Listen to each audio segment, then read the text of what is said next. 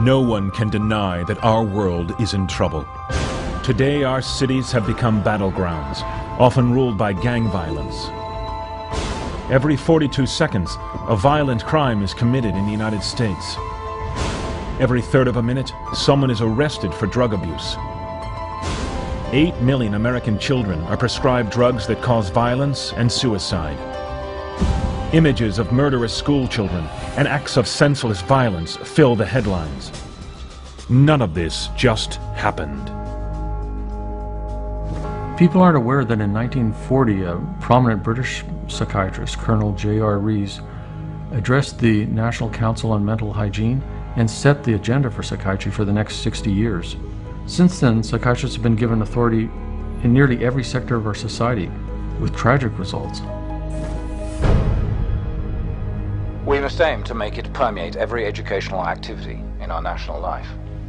Public life, politics, and industry should all of them be within our sphere of influence.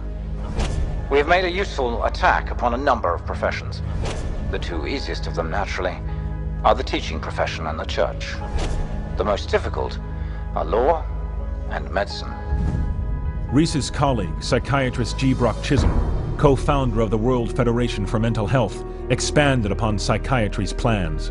The reinterpretation and eventually eradication of the concept of right and wrong are the objectives of all psychotherapy. To achieve world government, it is necessary to remove from the minds of men their individualism, loyalty to family traditions, national patriotism, and religious dogmas. To implement their master plan, American psychiatrists promised the U.S. Congress that they could solve mankind's problems, but only if they were sufficiently bankrolled. Since then, U.S. government funding for psychiatric research alone has gone from $1 million to $1.4 billion a year, an increase of more than 139,000%. And with these funds, psychiatrists accelerated their strategic plan, turning an unsuspecting public into psychiatric victims. They create imaginary diseases that are literally voted into existence and published in their billing Bible, the Diagnostic and Statistical Manual, or DSM. DSM is basically an arbitrary classification of thoughts, moods, and behavior decided upon by a committee of psychiatrists, and it's created not by anything scientific. That is, it's not as if there's some study of tissue or some study of the body or some study of matter. These invented diseases are then treated with barbaric practices and dangerous drugs that are so powerful they are classified with narcotics such as morphine, cocaine, and heroin. And even still, they are prescribed to children. The U.S. government-funded National Institutes of Health assembled a panel of prominent doctors and psychiatrists to explain to the public one of the diseases contained in the DSM: attention deficit hyperactivity disorder, ADHD.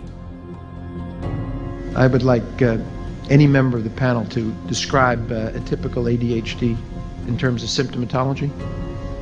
Mark, would you like to, since you see them in your practice? I think the panel has been frank, and the difficulties here are immense in terms of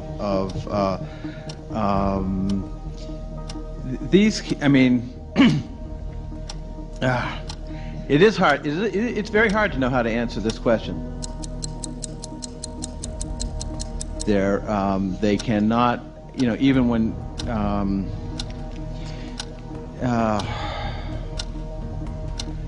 they are as if driven by a motive. There are some good clinical descriptions. And I think, I think the part of the problem is the profession keeps changing the diagnosis. At this time, we do not have a diagnostic test for ADHD. Therefore, the validity of the disorder continues to be a problem. Psychiatrists receive $21 billion a year, prescribing powerful psychotropic drugs to children for a disease that doesn't exist. it's all a fraud.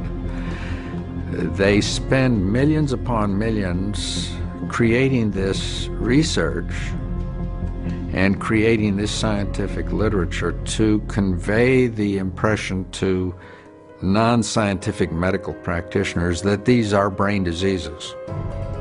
Psychiatrists know full well they can't prove there are any mental diseases, as they openly admitted at their annual convention in 2005.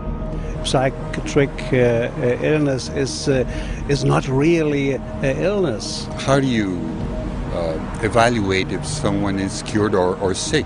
Cure is certainly something we look forward to and we had no earthly idea how to accomplish. You want to treat them even if you don't really exactly know what causes it. We're not good at causes. We don't know what causes mental illness. But it hasn't stopped psychiatry from taking billions for treatments and drug prescriptions, while they arrogantly peddle their cures with devastating effects on unsuspecting human guinea pigs. Mr. Blount has virtually no signs of his original illness now. The signs that the movements of his mouth are completely side effects of the drugs that he was on for 20 years. Mr. Blount is quite rational. He understands what's going on. Psychiatric health care is big business. Insurance companies pay out $69 billion every year for psychiatric services, doubling the cost of medical insurance premiums. Psychiatry's master plan to infiltrate all sectors of society has become a reality. While psychiatrists are paid $23 billion a year to rehabilitate American prisoners, 2 out of every 3 released convicts return to prison within 3 years. In the past 40 years, money doled out to psychiatrists and psychologists to improve literacy in our schools has soared to $28 billion, while through those same 40 years, functional literacy rates have plunged. Meanwhile, posing as medical doctors, psychiatrists electroshock 2 million people a year, killing 10,000. For $12 worth of electricity, American psychiatrists rake in $5 billion a year. With all their so-called miracle treatments, nearly twice as many Americans have died in government psychiatric hospitals in just the past 4 decades than in all U.S. wars since 1776.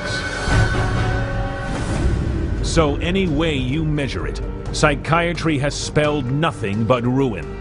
While raking in over $2 trillion every year, they cannot point to a single cure.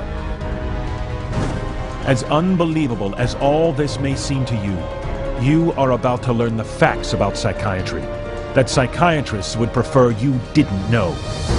It is because of their influence that society is failing.